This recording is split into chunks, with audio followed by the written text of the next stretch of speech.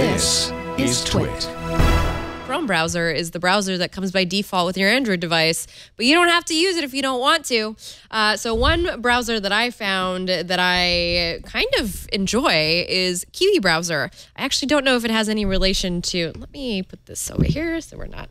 I actually don't know if it has any relation to New Zealand, because it has the name Kiwi in it, but I will tell you that it is a very fun, private, a little more private version of Chrome, if I would put it that way. Except it's run by a developer, so you know, a bit Made of a smaller. in Estonia.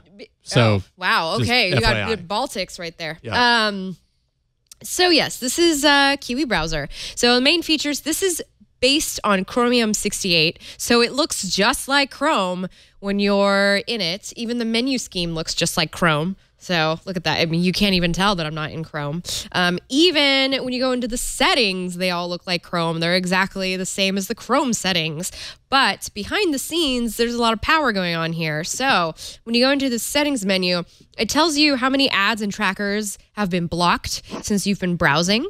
There's also a powerful, let's see, there's a do not track setting on here that I've enabled.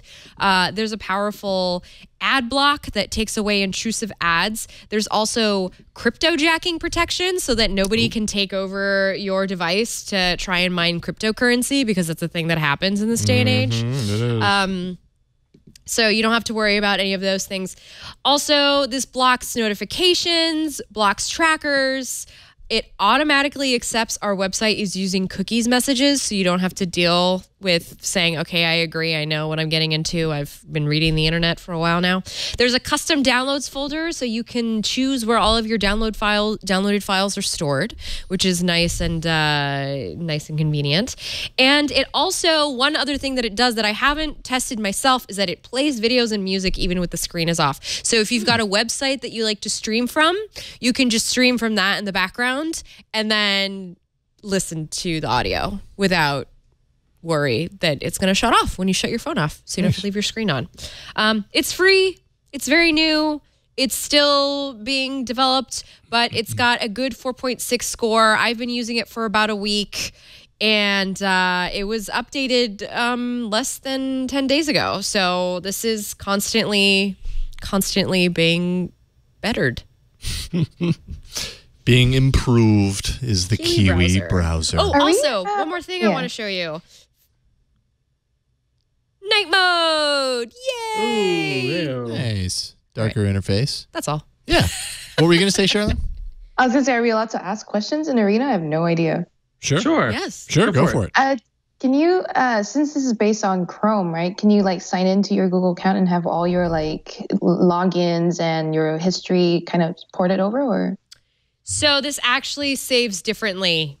It actually, it saves it separately. So when you go into the password management, it'll show you, it's basically doing it this way. Layer. Yes.